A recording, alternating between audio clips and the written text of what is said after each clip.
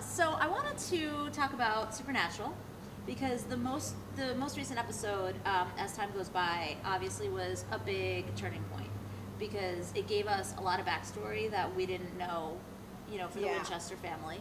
And it also set up a lot for the future because now they know what they were meant to do, and they also now have this place that they're going to find when they go to return that box. And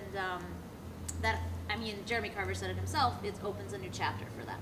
Right. But there was something that, as I did love the episode, I'll just say that. I reviewed it pretty highly, but there's one thing that bugged the crap out of me in the episode that I felt that I needed to bring up. And it's nothing against the writers, and it's nothing against the show. It needed to be done this way. It just bugged me because anytime you have a character that is dealing in time travel for the first time, all the same questions that other characters who have already dealt with time travel and know the answers to, they still have to be raised. Yeah. So the whole, why can't I just go back to an hour before Abaddon came through the door and fix everything? The repetition of that bugged me because we learned the first time the Winchesters ever time traveled when Cass sent Dean back to 1974 or 1973, or don't yell at me, I can't remember the specific year. He basically sent him there to show him you can't change the future. This is what is meant to happen, and this is what's going to happen.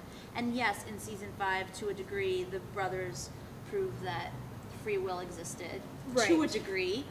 But to see now in season 8, after they've time traveled again and again, Elliot Ness, the Wild West, etc., to see Henry just kind of not get it, I was like, dude, we all get it. Get there faster, because the rest of the episode I really enjoyed. I loved the interaction between the grandfather and the grandsons, and I loved the idea of, this Knight of Hell oddly seemed stronger than Lucifer in a lot of ways, and oddly seemed stronger than Lilith in a lot of ways, and that, if they're going to go further with what that means, is really interesting. And I really enjoyed just the whole legacy aspect, just the whole, these John and John's sons were supposed to be scholars. Ultimately, they were supposed to be what Sam was trying to run towards. He ran away from the family business to go to Stanford to be a professional and to study, and really all he was doing was running back towards what he was always supposed to be. He just didn't know, and that fascinated me, that John's family business was so different, and yet it was the same in the end because they were hunting these things, but the means were different. And so all of that fascinated me, and all of that I was just really excited that after 8 years of them not knowing what they wanted the Winchesters' legacy to be, that it all matched up so well. But man, that discussion around time travel, I was like, oh, we get it. Can we not have this conversation? Can you have it off camera? We get it. See, we actually watched the episode together because we watched it in a screening. Yeah. I was wondering if you actually felt me tense up during that scene. Well, because it wasn't, and the thing was, it wasn't just once. There were a couple of little things that they repeated. But the massive one where he was about to go in. Right. And I was because it's not going to happen. Right, but we're probably a little bit closer than here because we're in seats that are pre-set up, whatever. They're kind of like desks, and it's kind of awesome, like school, but whatever. It's like a movie theater. It's not like school. But there's a desk that you can come out. Anyway, it's really fun.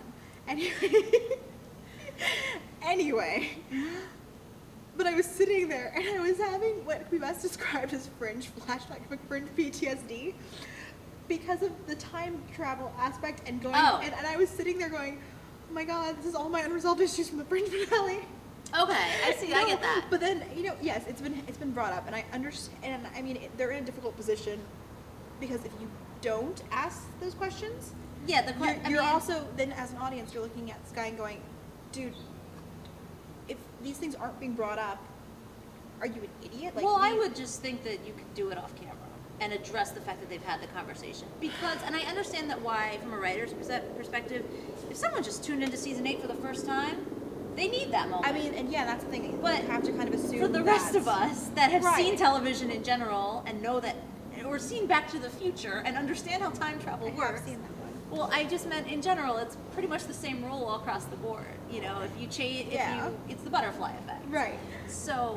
But no, it's one of those things where it's like, you know, I understand they're in a tough position because a lot of times, you know, you hear from writers who are on shows that have lasted, you know, 6, 7, 8, 9 years, and they're like, and a lot of times the problem they run into is that you cannot assume that everyone has seen every It was just a little episode. nitpick. And I know, I get that. It's one of those things where it's just like, I was like, oh, we just dealt with this for it's too much with the timey. And part of it is like I just found the episode so engrossing that so moment took me out of the episode, and that was upsetting to me. And I kind of was afraid that people wouldn't like the episode because instead of thinking about all the things that the knowledge that the brothers now have sets up, I thought they would harp on the repetition and we've already done that, and this is a one-off. Like, you have to think about it to realize it's not really a one-off, like to realize what it means in the future. See, and I would have thought they would have been more upset about the fact that John's father was referenced in one of the flashback episodes. You know, I didn't even remember that, to be honest with you. Like, that was brought up to me, but I didn't remember that line. And it was actually the episode when they sent Dean back to 1970s, and I would have to go back and watch it again to know if it matters. Because sometimes, like, if somebody's trying to dig at you, they can be like, oh, say hi to your dad. And, like, so it depends on the line delivery, too. Because it seems like they've always known John grew up without a father. So it seems like or at least a good father, I never got the impression that, his father was, if he was around, he was decent. Yeah, but I always got the impression he was never around. And, like, so the fact that we proved he was never around, that didn't... The continuity didn't bother me. I didn't think there was a problem. And then somebody did point that line out, and I was like, well, I'd have to listen to it because it could have just been like a jab at him, or it could have been a lot of things. Or it could have just been, you know, they don't have someone who does the continuity on scripts, though productions, you know, technically that is the scripts coordinator who would look at those issues, but it's normally episode to episode. It's not like they go back and they check seasons long of stuff. Like, it's not the same as when you're on set and you've got a wardrobe person taking Polaroids of every shot and Polaroids. They still do that. It's crazy. Or like script supervisor. Who, you know, it's a different thing. So I don't know the reason for that, and that didn't bother me. That was what I thought would be kind of nagging more than I know. It just bugged me because I was like, oh, it was so good, and the season I think is so strong, and like I just want it to be perfect. I don't know. Maybe it was just me.